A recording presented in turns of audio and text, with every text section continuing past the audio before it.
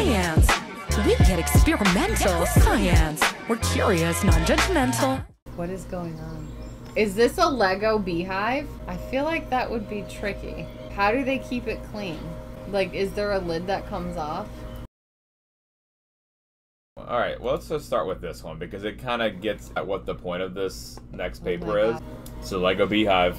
So, the paper, The Proceedings of the Royal Society B, Biological Sciences, entitled Evidence for Socially Influenced and Potentially Actively Coordinated Cooperation by Bumblebees. So, these bees are the common bee that's studied in terms of like the behavior for cooperation. There's a lot of other groups. This is actually a disciple of the main guy. It's this, his name is like Lars Chiquitita, something like that. I took the ABBA song, okay? I don't know what his last name actually said, but it's like Chique something. He's in, I think in Sweden, and he is like the leader on bumblebee behavior. Like every time that you have a new bumblebee behavior paper coming out, it's him. And this is one of his disciples. Papers going, the bees build their own Lego. I certainly hope so.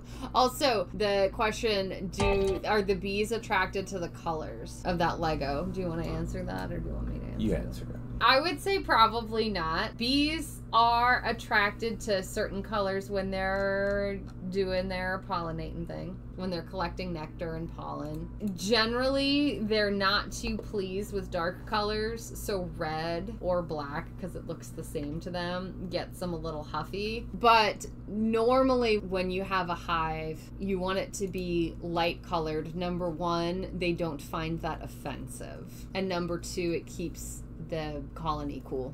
Okay. The study does involve Lego bricks, and one of their controls is running the experiment, but with different colored bricks. Do they behave differently? No, it doesn't seem like. Do colors of the hive attract bees more? Asked Werewolf.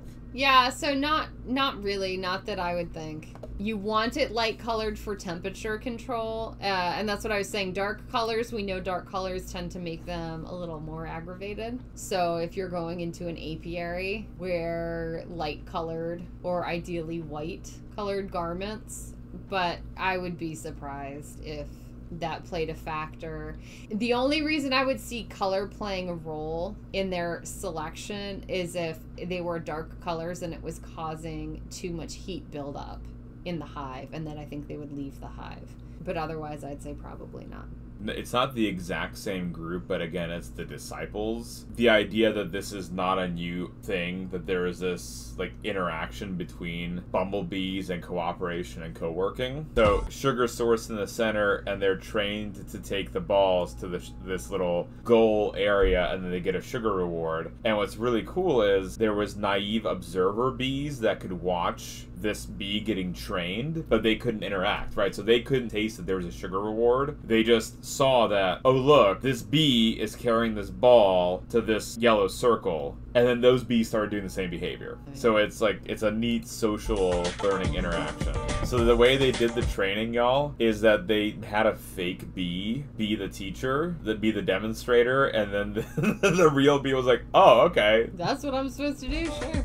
Other past experiments that were done as well, so that's pulling this string and then getting a reward as well. There's a reward at the end. So TF, what you can do is the ones that are just watching, not shown in this video, when you have the ones that are just watching and then you give them the opportunity to do the ball movement, they'll do it independent of the reward. So then that's why it's that social transmission of information. Even if there's a reward at the end, you could still be transmitting that, like, hey, if we do this task, we'll get something good. Yeah, I would suggest that even if there's a reward at the end, it still counts as social transmission. Like, it's still interesting. Because why is it that we teach each other things? Preferably, we're doing it because it creates some kind of benefit. So a primate teaching another primate how to use a tool, like those sticks where they like dip into an ant's nest and get a bunch of ants out as a snack. That little stick of ants is their snack. It's their reward. It's doing all the good reward signaling in their brain.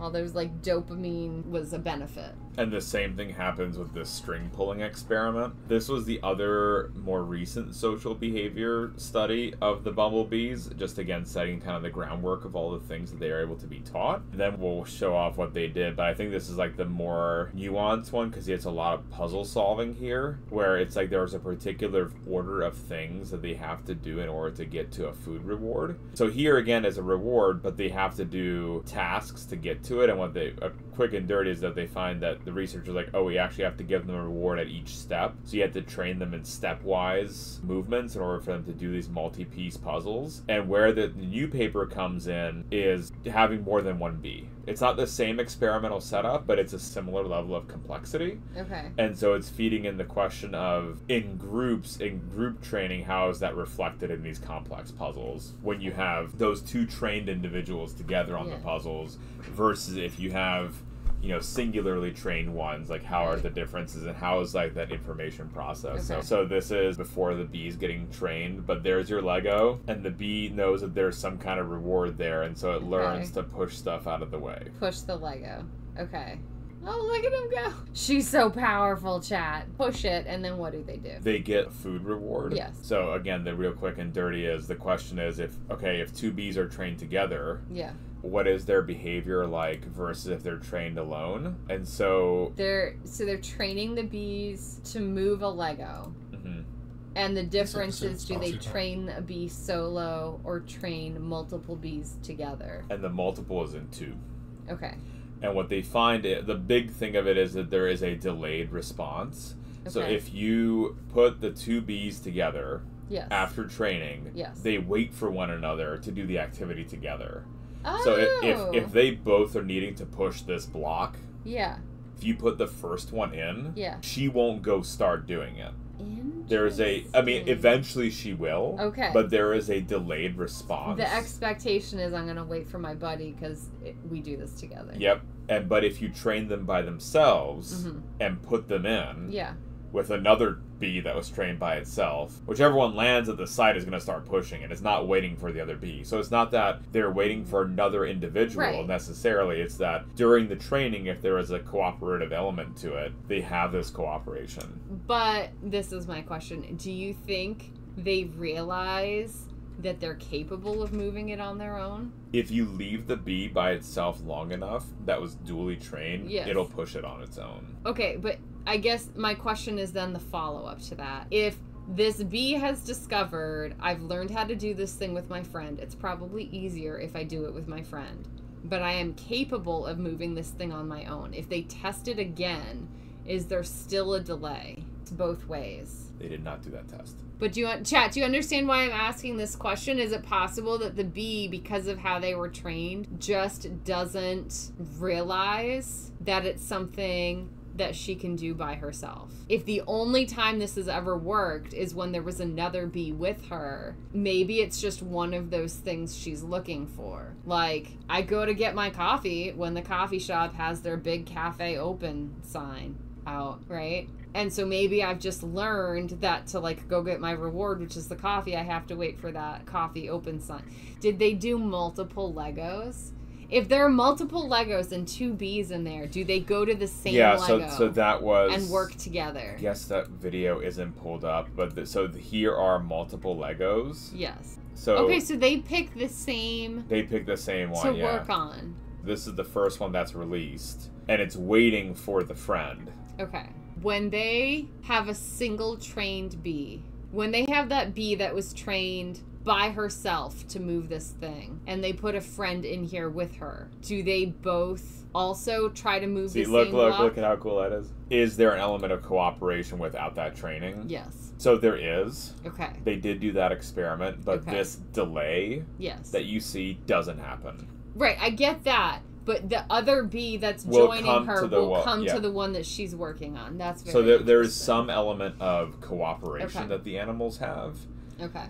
It's a little bit silly. And I'm like, yeah, but I really, really like the study. So, you know, that's why I thought it was kind of cool. And there's image here as well. They got this nice angled image right here that I thought was super cutie patootie, where it's like the co-working of the two bees, and as they're co-working together, you can even see the Lego icon on top of the brick, and I'm like, no, like that's so cool and how well done, and you know, it's kind of neat to be able to have. If they could build, see, that's the thing though, Dame Karen, I don't know if they could build with it because of connecting the bricks, like that actual like hooking the two pieces together, the overhead pressure that you have to do to connect the two bricks. I wonder if that's too much of a connection. Like that's almost too much force. No idea, but that's just a thought. So there were some studies beforehand that had taught these animals to play soccer. And that was just kind of laying the foundation of what like has already been known about bees. And here, Wispy, it wouldn't be a competition, or I mean, I guess in the sense that they're going for the same resource, but not because they're trying to beat one another. It's that they're working together for it. And the way you can tell that is because if they're released individually on a delayed run, so they're trained together, but one bee is put in first, and then a little after the second bee is put in, that's when they start doing the task. So if it was a competition, like whoever's rushing to do it first, then the first one that's released, that would be the one that would pop out and do the pushing behavior. But because that female waits for the other one, they're not actually competing with one another, they're actually doing it together.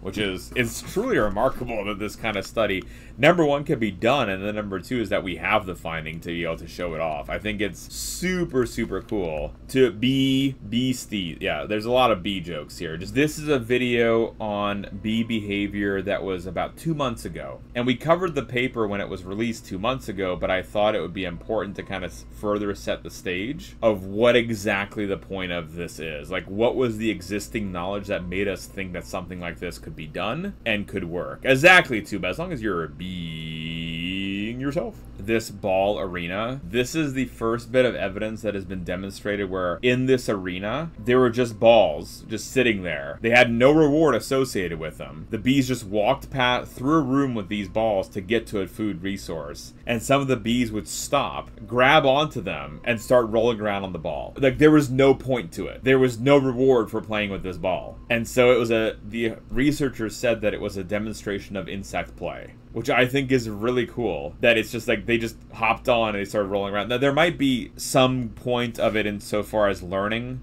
like a lot of creatures learn through play, so maybe it was some kind of coordination behavior, but the point is there wasn't a direct output. Like, the researchers were not like, here, roll around on top of this ball and we'll give you some sugar. Like, there was no direct output from it, and so that's suggesting some flavor of insect play, which is, again, really, really cool. So again, the big crux of this is that it's a two-step puzzle box that cannot be solved by a single piece. So like, it's not gonna work by accident. Like, you have to be trained for it. Okay, so this is actually the lead researcher, not behind the paper that we're talking about now. This is the precursor. So this was the last big bee paper where they were looking at bumblebees and their behavior in pushing and getting past certain puzzles, which was really cool. So this is a two-step experiment. The bees needed to move the blue doorway in, and then they needed to push the red button forward. And that was the two elements that they had to do. And what it turns out was the bees couldn't learn to do both without an intermediate reward. So you have to teach them to do the two steps. And then if there was a bee watching the bee being trained, just by visual cues, they would learn what to do. And that's what they're arguing is passing of cultural information. Did I say it backwards? Sorry. Blue out of the way, then down red.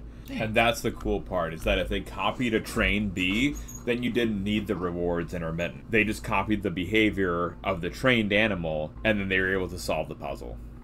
That's a good question, Sam. There was not any fake bee in this experiment.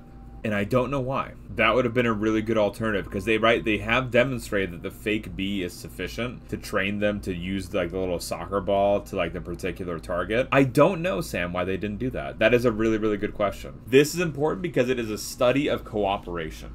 It is cooperative behavior. It is a way to study cooperative tasks, where, again, they're trained together. It's a cooperative task that they're trained on. As soon as you establish this paradigm, which is what this study does, you can start asking about the neuroscience, the genetics of cooperation, and what controls cooperation, what leads to cooperation, what are the factors that are important on a molecular level for cooperation. There are other animals that we know also cooperate. You can think of mammals, for example. You've chimps, you've got mice, you've got all these other creatures, but anything that's like higher order like that, is much harder to study than it is something, unquote, simple like this insect.